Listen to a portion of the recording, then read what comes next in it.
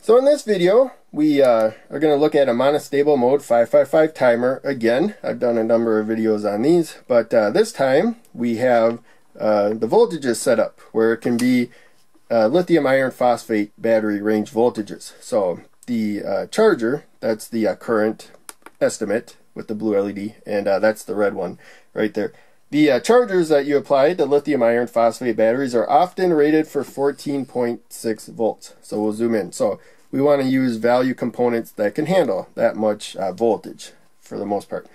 And so 14.6 volts as well. The charger is attached, but at some point the battery is going to get fully charged, and then the voltage is removed and it settles down at 13.6. So the higher voltage you charge it to, but that's the absolute max. The more stored charge it's going to have, even though it's 13.6 volts. You can't really tell state of charge with lithium iron phosphate batteries, but if it's 13.6 volts, you know it has been charged. As you use it, it goes down, hovers around 12.8 volts. That's the nominal voltage. And then when it's about ready to start being discharged completely, it goes to 12 volts, and then you can squeeze out some more charge to 10 volts, but that's it. If you go lower than this, you risk damaging it, so probably want to stop at 12. In any case, we got the components for 14.6. That's why. That's if you have a charger attached. So basic monostable mode stuff. Pin 2, if the voltage is high enough, it doesn't do anything. You get it less than 1/3 supply voltage, in this case by closing the switch. Then it sets the output high. So the pull-up resistor just prevents stray signals in the air from triggering it or other factors. Lowers the chance in any case. And so then the output will go high. The capacitor will start charging right there. When the capacitor gets to 2/3 supply voltage, sensed by pin 6, then the output goes low and the capacitor discharges. So this is a pretty high, relatively high value resistor there. At some point you can go so high that these electrolytic capacitors start leaking the current through them enough where they don't really charge good. So be aware of that. Instead of going higher in resistance at this point, I'd go higher in capacitance if I want to add to the timing. And now we will talk about pin 4. So if you get a low enough voltage, that resets the 555 timer, holds it low for as long as it's reset, no matter what. And so you put it to the positive supply, you got a high enough voltage there now where it doesn't do anything. And of course you got to power the 555 timer. 1 to the negative supply, 8 to the positive supply. Now, most importantly here, we have loads. So we got to protect the loads. And again, maybe I set this up for 15 volts, but definitely for 14.6. It was a long time ago I put this together. Let's just say we can get the full supply voltage out of here. 14.6, of course, usually you lose at least a volt, maybe even 2 volts from the positive supply, just because it goes through transistors. But just worst case scenario, we have 14.6 volts coming out across this load. We want a single resistor of a lower value, basically, than what you see here, because it would get like too hot. You got one resistor, they're all the same size, you know, that's a 100K resistor there, 470K resistor there. They're all the same size, you know. They're quarter watt. Wattage is mostly determined by size. So if we put them in series, they divide up the voltage that you got. So 14.6, you know, even though it's not going to be that high, we're calculating that. The red LED will drop it to 12.6. That's too much voltage, I think, to put across a single 1,000 ohm resistor. But if we put a couple resistors in series here of 470 ohms, which is basically half, you know, just keep the math simple, they will divide up that voltage. So we'll have 6.3 across that one and 6.3 across that one. 470 ohms can easily handle 6.3 volts across them.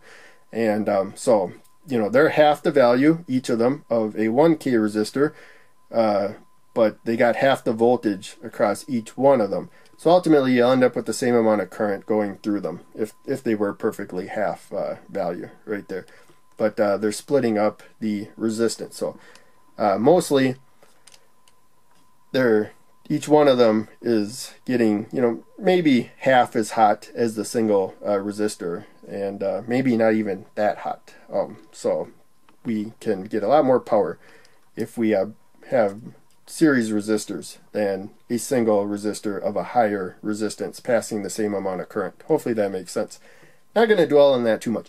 Blue LED, again, we could do the same thing there, but blue LEDs are really bright. And so we just, you know, a little bit more than doubled the resistance right there to cut the current down for the blue LED. So hopefully it won't be as terribly bright. Now, in reality, we lose about a volt or two from here. So it's actually not near as bad as the worst case scenario, but it's always best to prepare for a worst case scenario. And yeah, now I'm going to zoom back and bring this over. So yeah, we had the 14.6 volts. Again, that's absolute maximum. Let's look at what it would be if the battery was fully charged.